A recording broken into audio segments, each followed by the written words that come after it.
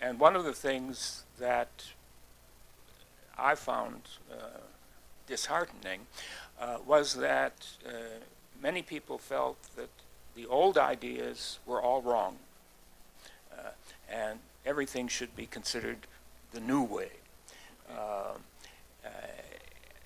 And that just is not true. And that's one of the things that I hope my book does, because it's almost a historical kind of book, because it looks at all the old ideas and modifies them, and then tries to show that really it's very relevant to the kinds of things that people are doing today. Behavior the way I think it is best understood, and the way that everybody could think about things. And, well, throughout the book, I certainly mention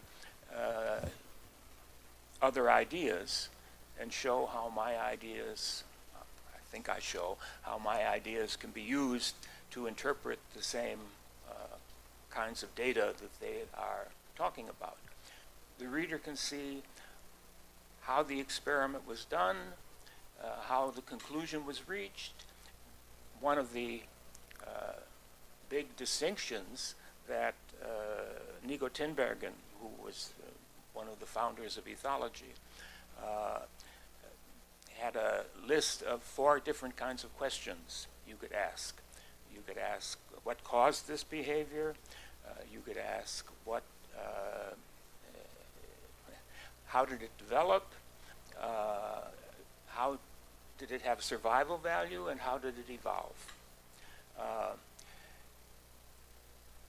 And psychologists in general were not interested in survival value or evolution. And many of the ethologists just became interested in evolution. What I think the book could do is get people in different fields like neurophysiology and behavioral ecology and cognitive psychology thinking about the phenomena that they are interested in a somewhat different way, because these different perspectives at the same time in a language that's the same. I suppose the real importance of the book, and I have to say, writing the book, I learned a lot.